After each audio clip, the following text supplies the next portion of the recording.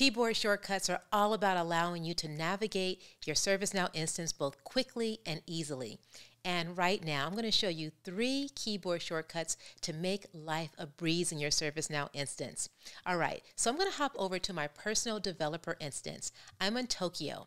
And by the way, depending on whether you're on Mac or Windows, you'll use either Control-Option if you're on Mac or Alt-Control if you're on Windows. The first keyboard shortcut I'll show you, this is if you are the sysadmin user, and that will be to impersonate a user.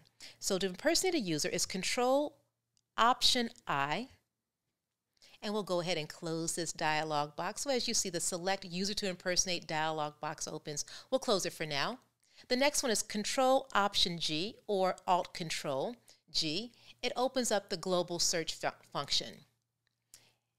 And Control-Option-C opens the All menu. We'll close this down for now. Now, keyboard shortcuts are on by default. Let's go over to the User menu. I'm going to go to Preferences, Accessibility. Go to the bottom left and you see Enable Special Keyboard Shortcuts is toggled on. We can toggle this off and that will disable keyboard shortcuts.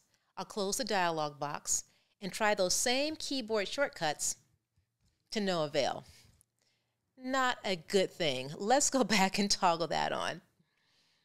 Preferences, Accessibility, Enable Special Keyboard Shortcuts, we'll toggle that back on. Okay, now we can also, as a sysadmin, we can also control the use of keyboard shortcuts for all users. Let's go to User Preferences. And it's going to be under the User Administration application. So as we go there, now we want to search for this glide record here. glide.ui.keyboard.shortcuts.enabled. So I'm going to go to the name. I'm going to do asterisk shortcuts.enabled.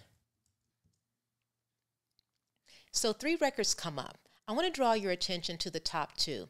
Let's go to the user column. And on the user column, we see the first one is sysadmin and the second one is empty. The second one applies to all users. The first one applies to the system administrator.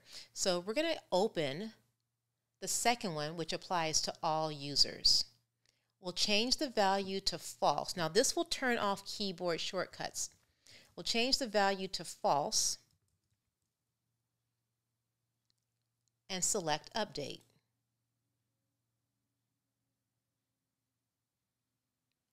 Now let's impersonate a user.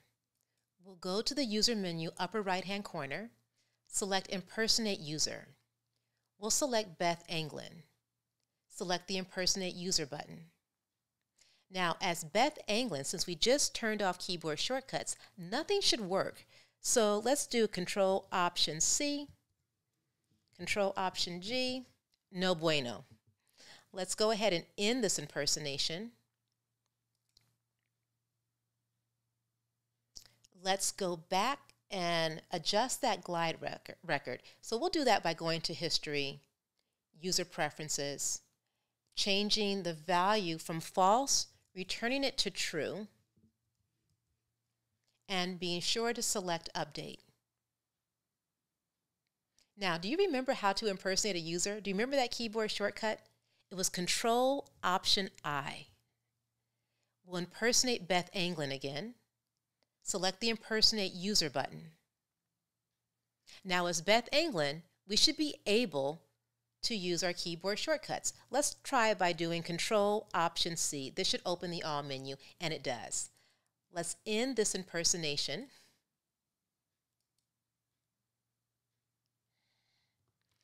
I am all for it. Anything that's going to make life easier, be it a keyboard shortcut or anything else, I am for it. Now be sure to meet me in the next video, and I will see you there. Let's go.